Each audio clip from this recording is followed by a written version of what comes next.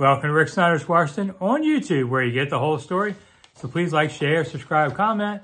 You hit the thanks button. And thanks to all the people who keep watching this show, like Jen Tucker Taylor.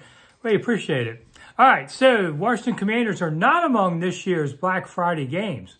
And it was interesting. I was reading a story about the Jets and Bengals basically decided, you know what, that wouldn't be a bad thing. Because the NFL is probably going to have 2 games in the end. You know they are. So you'll have 3 on Thursday for Thanksgiving. But, you know, people have things to do that day too. So sometimes it's harder to watch. Friday, hang out. You got family in town. Hey, let's go to the game. It's tomorrow. I think they'd have a big attendance increase on a lot of these kind of games. Instead of Jets and Bengals, like, we'll be glad to be permanent hosts.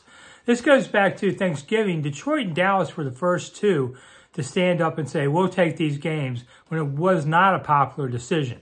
Everyone thought it was going to cost them money. They didn't want to do it.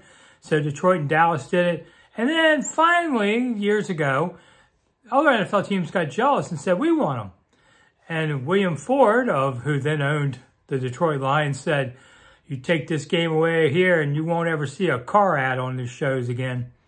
That was the end of that. Somebody said, we'll do a night game instead. Well, now they're doing Friday games. And so the Jets and Bengals are smart to try and grab this real estate first and make it their own. I think you probably are better off. Would the Washington Commanders do well with this? I think so too, if they can get one, because, you know, Washington's such a transient town. They say on major holidays, 1 million people leave Washington area, but also 1 million come in, which is why traffic is so nuts. But a lot of people come in to visit family that's moved here.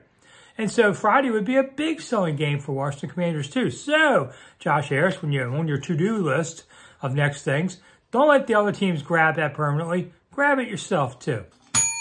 I'm Rick Snider for Rick Snider's Washington. Thanks for coming. I'll see you soon.